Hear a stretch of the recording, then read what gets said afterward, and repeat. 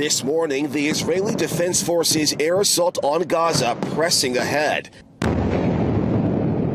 IDF striking hundreds of sites across the Hamas-led territory from above. An IDF spokesman on why their targets appear to look like Gaza civilian sites.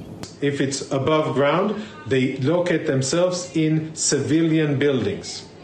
And Hamas, being the cowards that they are, the IDF also mobilizing more than 360,000 reservists, potentially preparing for a ground invasion. With destruction all around, many families in Gaza forced to shelter in place. There's no electricity, there's no food supply, there's no water, there's no internet connection. In Gaza and Israel, heartbreak as the number of dead rises. ABC's Matt Gutman in an Israeli village near Gaza.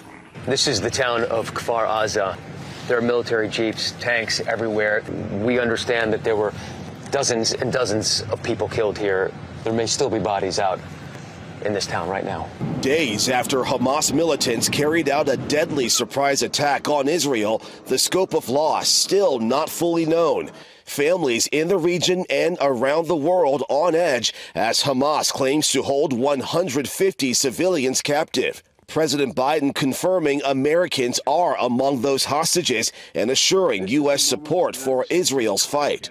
We will make sure the Jewish and democratic state of Israel can defend itself today, tomorrow, as we always have.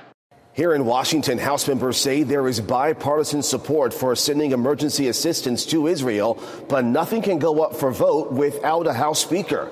That vote could come down today. Justin Finch, ABC News, Capitol Hill.